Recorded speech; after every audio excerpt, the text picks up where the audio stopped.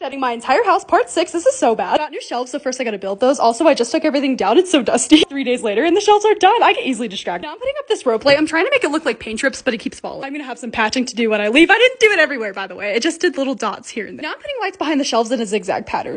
What? Hold on. Okay, it's real. Time to put all the cups back. This is gonna take me forever. I should probably dust these. Okay, so I color-coded everything. Please enjoy this ASMR by Honeybobabear.